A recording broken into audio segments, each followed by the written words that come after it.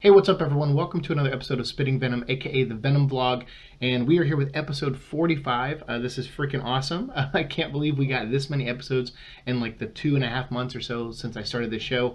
I'm really trying to crank them out for you guys. Obviously, we're still on the road to 1,000 subscribers to see if we can, hopefully beat out this new, algorithm thing and new rules for YouTube. And I appreciate everyone out there who's helping me greatly. And so that's why today I was like scouring for news for you guys. And I have a couple little things. So I'm going to make this video and one more, and then maybe the third video I'll break down a comic book again so we can do more comic book talk.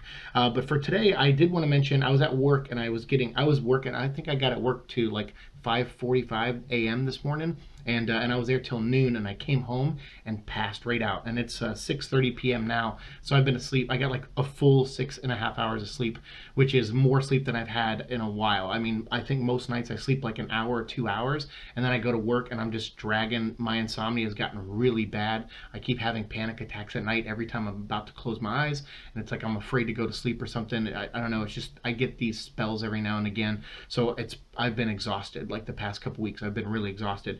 Now I've actually slept, which I feel like really good right now. And I was waking up to these messages from Venom Gaming, one of our symbiote friends online here, and he was talking to me about a guy on IMDb. So I was like, oh, okay, there's someone on IMDb listed as a mission control operator. So I was like, all right, that's fine. I'll look into that and see what's going on. And mission control operator, the thing about that job title is that it's a lot of times we assume it's for something like space.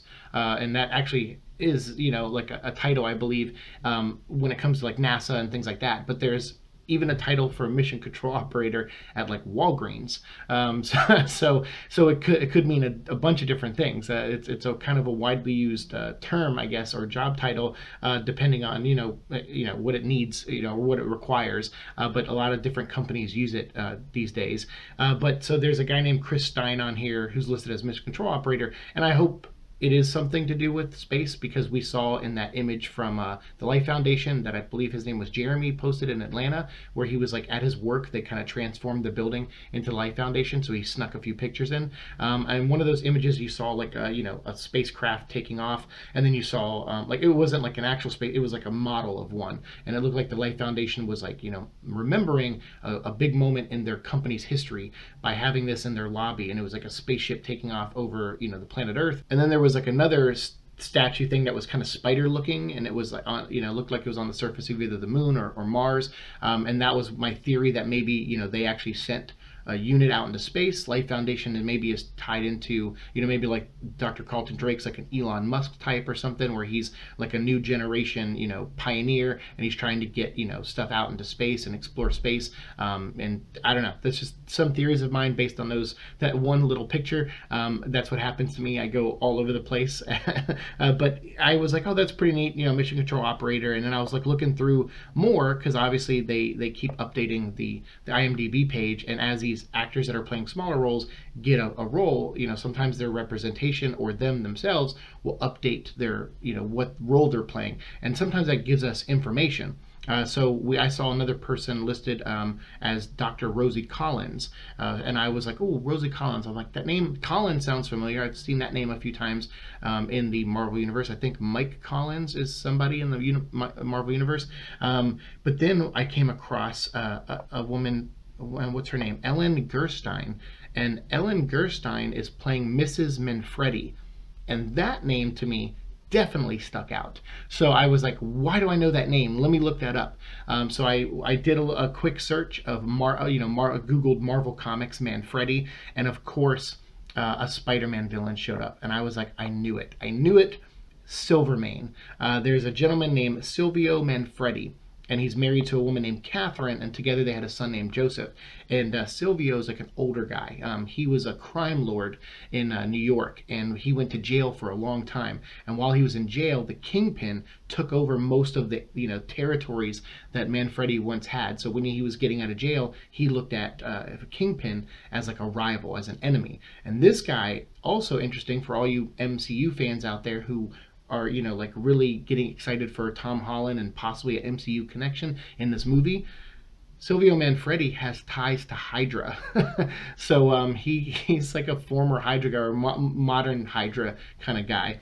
But he's an older dude. He's like, not senior citizen fully, but, maybe like 50s. It depends on who's, interpreting him. But there's a point in the comics where he got like really messed up, basically, and he became Silvermane by getting cybernetic attachment. So it's a really interesting looking villain because he's like an old guy. So he's got like wrinkles on his face and silver hair. And then he's got like this robotic body. And it's like normally you see that stuff on younger characters. So yeah, someone went out of their way, to save Silvermane here. He himself went out of his way to save himself here. But there's also even the times where I think his head came off of the body. I don't know. They've done a lot of weird things with him.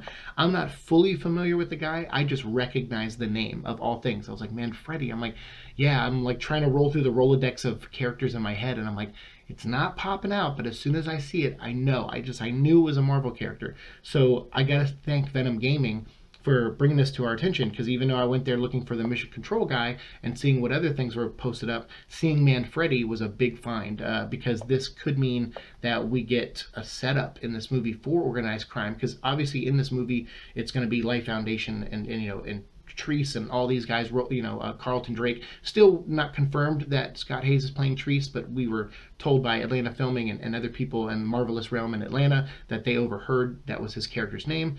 So this was like, oh, okay, we got some information here. But seeing this, it's like, okay, we have the Life Foundation in this first movie, and it's, like not really dealing with organized crime, but you're going to need stuff for future movies and things that might set up Silver Sable and things like that. So for all I know, Manfredi is, all we know is that someone's playing Mrs. Manfredi. So, and she's an, older lady. So I'm wondering if she's playing Catherine, if that's just, they were like, hey, we saw the name in the Marvel Rolodex, we just figured we'll name a character that, and we have no plans for the character of Silvermane, or maybe they do, and this is like, our first hearings of a little Easter egg in this movie. But either way, I thought that was interesting, and that would be cool to see in like a sequel if Venom is against like an established company in this one, and this movie does well. That could be neat to see him take on like organized crime in the next one, and have like Silvermane come out of jail and be like, oh great, now freaks are taking over my city or something like that, or whatever. But I just found it pretty interesting, and the name stood out, and I wanted to bring it to you guys and bring that to your attention. So what do you think? Do you think we might get a Silvermane reference in this movie outside of just like, someone named Mrs. Manfredi? Do you think Sylvia will pop up? What are your thoughts? Let me know down in the comments below. Thank you so much, Venom Gaming. Appreciate it. I'll put the link to your channel down below. Anyone out there want to follow him, please do. That's the thing about this channel. A lot of us are small channels, and I want us to follow each other, so make sure you follow him down below, and I'm going to do that right now, Venom Gaming. So by the time this video is up, you got a new subscriber. Thank you all so much for watching. Like, share, subscribe, all that fun stuff. I'll see you in the future. Peace.